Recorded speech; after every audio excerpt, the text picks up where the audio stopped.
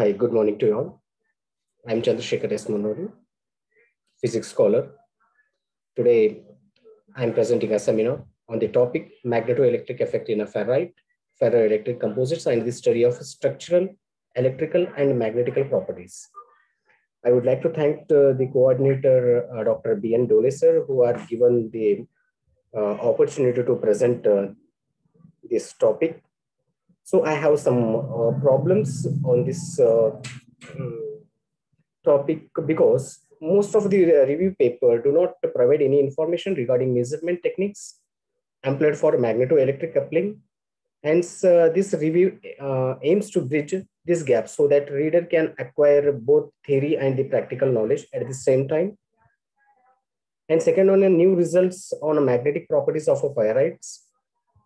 And similarly, another challenge is what I have faced. That is the challenges on how to show the proper conversation between the two coefficients demands knowledge about the dielectric permittivity of the sample for a low barium titanate content, the dielectric coefficient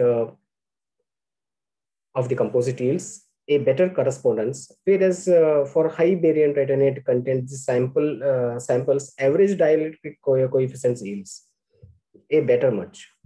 The influence of mutual orientation of a polarization and the magnetization on the magnetoelectric effect is addressed. To solve these challenges, I have written some ideas. Those are I mentioned here. One, manipulating structure and the spin cyclode through strain, doping, external factors like electric field, magnetic field have facilitated the enhancement of a magnetoelectric coupling. That's a BF4.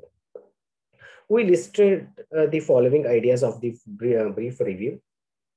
Many first principles studies have shown the strain might directly affect magnetoelectric coupling, but the strain caused by the substrate can affect the critical magnetic field needed to distress spin cyclode, thus confirming that strain does not have an indirect influence over magnetoelectric coupling.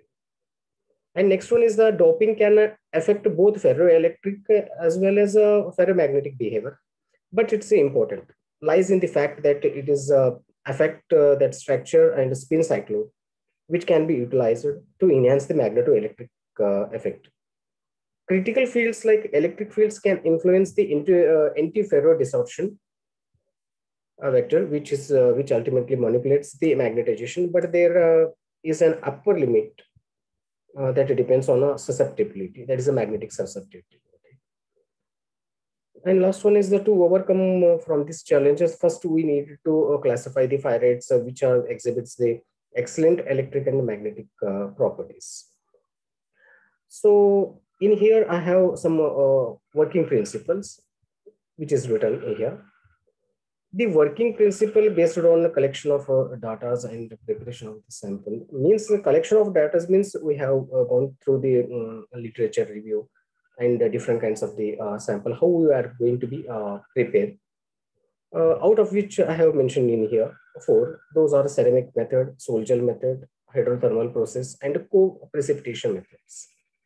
And similarly, after completion of this preparation, we need to characterize that sample. So in here, I have mentioned that is the physical properties of strontium ferrite synthesized by co-precipitation method. Magnetization measurement indicates a supermagnetic behavior. The blocking temperature is about 300 Kelvin. We performed X-ray diffraction, infrared spectroscopy, transmission electron microscope, energy dispersive spectroscopy, that is EDS. The characterization of ferrites include the investigation of crystallography, the structural morphology, and chemistry, that is the identification of chemical constituent, a chemical composition, their distribution, and the thermal properties, and magnetic properties, electrical properties, physical properties, lots of things are in there. And last one, the outcome, that is a targeted outcome, what I have got is series of samarium or a strontium substituted cerium ferrites, which have taken that is a 0.05, 0.10, so on, were synthesized by using Solzhenitsyn method, that is autocombustion. And thereafter, for the characterization, XRD analysis confirmed the formation of a single phase spinal structure without any secondary phase in all composites. The substitution of a samarium in cerium ferrites has resulted in an increase in a lattice parameter and crystal size. The decrease, next one is the decrease in a lattice parameter for indicates a possible cationic redistribution. The low values of the lattice strain induced due to samarium doping indicate improved crystallinity of the sample. The next one is the prepared nanoparticle have a spherical morphology and narrow size distribution and are slightly agglomerated as evident from the TEM analysis.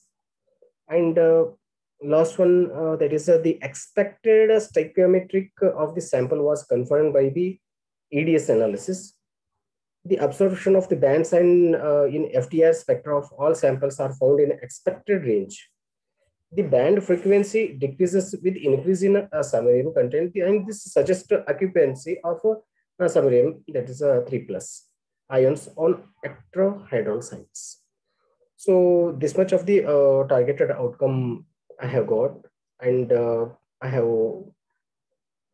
solved all the challenges what I have faced in this synthesis process. Thank you one and all for watching this.